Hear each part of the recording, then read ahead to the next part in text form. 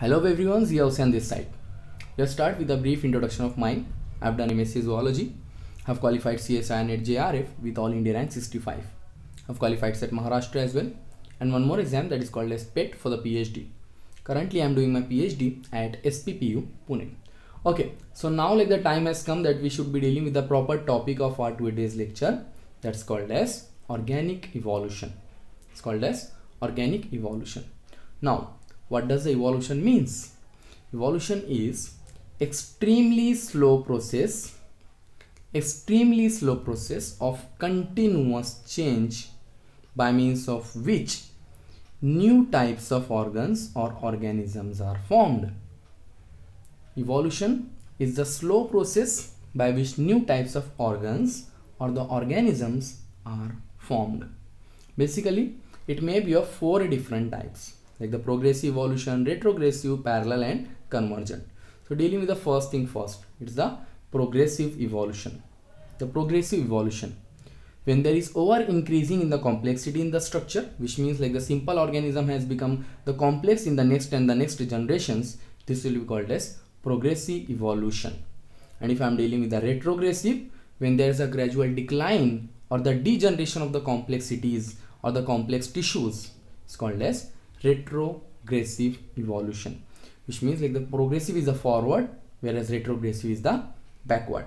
Now dealing with the third and the fourth at the same time, like the parallel evolution and the convergent evolution. In case of the parallel evolution, when structurally similar types show identical changes in the identical condition of environment. And in case of the convergent, when a change occur in the same direction in types which were dissimilar to start with. We'll be dealing with the homologous organ and the analogous organ for this case, but still for the time being deal with these are the 4 types of evolution. Now I'll be just dealing with the case here, evidences of evolution, like how come like the proofs or like the science is providing the proof of evolution. To support the theory of evolution, there are different fields of the science which are giving the evidences which are here. The first evidence is from taxonomy. Here, in case of the taxonomy, the phylogenetic trees in the scheme of classification, provides a proof of descent from the common ancestor. In case of the taxonomy, we do have a common ancestor as well. In the cladogram, whenever we are studying, we have a common ancestor, and this common ancestor is giving none other than the evolution phenomena. If you are dealing with a comparative anatomy as well, like the formation of the organs or the study of functional anatomy is called as tectology. The study of functional anatomy is called as tectology. So here, like the internal organs study is called as anatomy, and I'll be dealing with the 2 kinds of the organs, like what I said, parallel and the convergent. So the first one I'll be dealing is homologous organs. The first thing I am dealing is homologous organs. These are similar in origin, but they are dissimilar in function. Just deal with this: similar in origin but dissimilar in function. Similar in origin but dissimilar in function. Here if you will be dealing like the 4 limbs of the tetrapoda, like the flippers of whale or seal, wings of bat and the cat's pad. All of them are 4 limbs. Even like the 4 limb of horse, human and the wing of bird, all of them are homologous organ, but they are having different function. They have originated as same, but now they have evolved in such a fashion that all of them are having different kind of functions.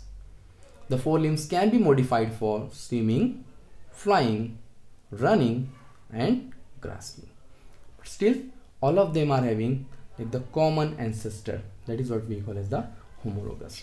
Now here we are having analogous organ. Analogous organ which is similar in function but dissimilar in origin. Analogous are exactly opposite to the homologous. Analogous organ are similar in function but dissimilar in origin. Examples: wings of birds and wings of butterflies.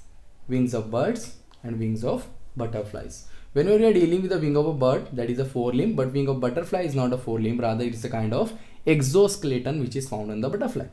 Even like the gills of palemon and the gills of fishes, both of them are having like the same function, which is like the exchange of gases, but still they don't have the same origin. So deal with the cases. Even like there's a field called as vestigial, like if you are dealing with the vestigial organs, they are non-functional and rudimentary. Vestigial organs mean they are non-functional and rudimentary, which are like in some organism they are like in the functional organs, but still in some of the animals they are non-functional. For example, if I'll be dealing with the first one, it's Plica semilunaris, which is called as a nictitating membrane, which is functional in fishes but non-functional in the mammals, but still it is present in the mammals as well. The second is the external ear, that is what we call as a muscle of the ear pinna, external ear. It is vestigial in the mammals especially. Body hairs, we don't need any kind of body hair, but still we are having body hairs. Mammary glands in the male, males do have mammary glands, but those mammary glands are vestigial, they are not able to secrete any kind of secretions. Appendix, which is like used to in case of the herbivore mammals, even like appendix is responsible for the secretion of cellulase, which is used to break down the cellulose, but in case of the humans especially, the appendix is vestigial. Canine teeth and the third molar, these are the special teeth which are like which are especially present in the carnivorous animals, but still they are present here in the mammals, especially in the humans as well. Coccyx, the last vertebrae which used to be called as the tail vertebrae, they are also still present in the human's skeleton. Now like the panniculus carnosus, which is called as a subcutaneous muscle for moving the skin, this is also present in the humans as well, but still this is vestigial for sure. But this is giving a huge proof for, this is literally giving a huge proof for the evolution studies. Now here, if you will be dealing with the hind limb in the python and boa, the pelvic girdle and the pinna of whale, and the wings of flightless bird, these are also the vestigial. Like the python had vestigial rudimentary hind limbs, even the boas have. There is a pelvic girdle and the external ear pinna in the whale, and even the flightless birds are having wings. These are the rudimentary organ. Now MSH, that is a melanocyte stimulating hormone, is secreted by the pars intermedia of the pituitary, but still this has vestigial function, or it's a vestigial hormone. This is also giving a huge impact on the study of evolution, like proofing them. Now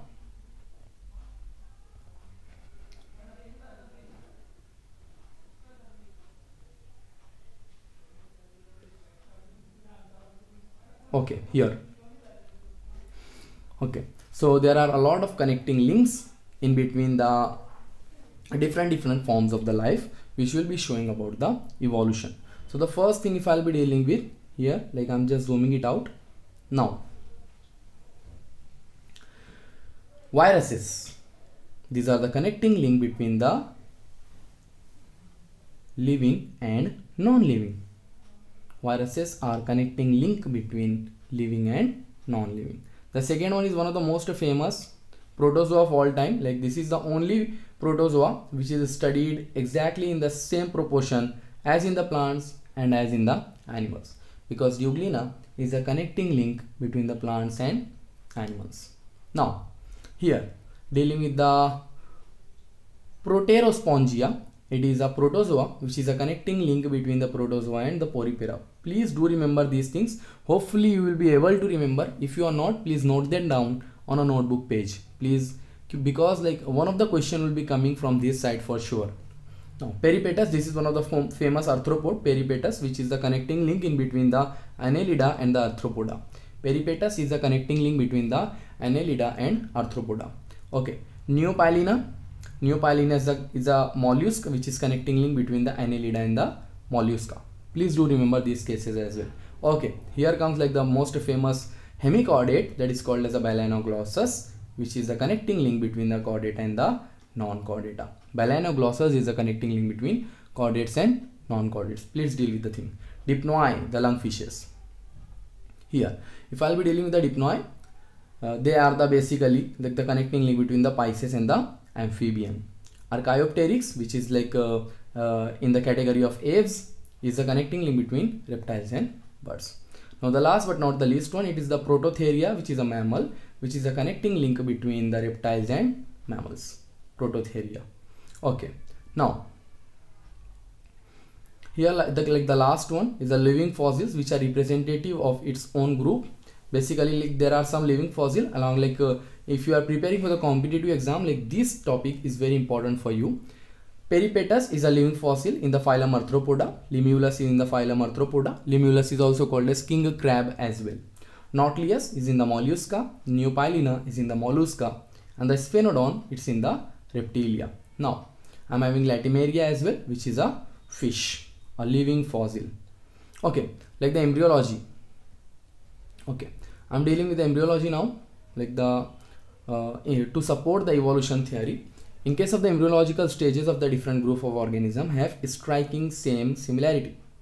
Like the pharyngeal cleft, all the organism are having pharyngeal arch, everyone is having embryonic tail are found in the embryonic conditions. And one more thing is like the development of the kidney, that is a pronephric, mesonephric and the metanephric kidney. All of them are like sharing the same origin, but still like nowadays like they have evolved in so much. Like the kidney is of 3 different types, that is called as the protonephric, the mesonephric and the metanephric. Hopefully this lecture is beneficial for you guys. Thank you very much.